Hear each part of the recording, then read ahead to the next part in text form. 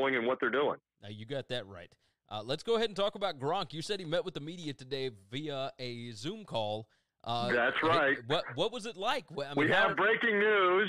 Giannini, brother Giannini, you will love this. Gronk's Zoom name was Roberto on the Gronk call.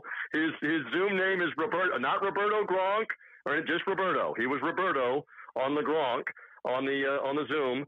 So yes, he was there talking to the members of the media, and I thought it was interesting. I mean, he gave a lot of the answers that you would suspect.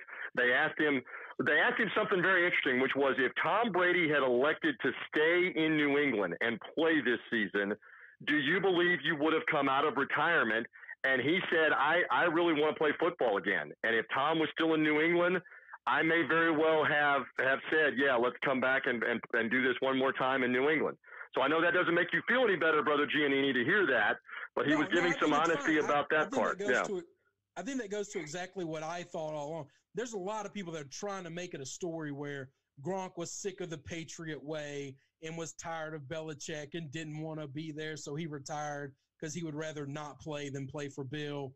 That is media people trying to write a story because sports have been slow for a long time and they'll get a lot of clicks. There's a 1,000% zero chance of that. And he addressed that very question of did the whole Belichick way and how tough it is to play for him and the grind really force you into retirement? And he said no. He said the injury part, the physical part of it had gotten to the point where his body's breaking down and the grind of July through January of being able to take all the hits and do all the stuff had gotten to him, but now he's had a year plus to rest up from the NFL beating. But again, he's been learning how to be a professional wrestler and not get himself hurt. And look, you guys are into the wrestling and I'm into the wrestling too. Those guys have to be athletic.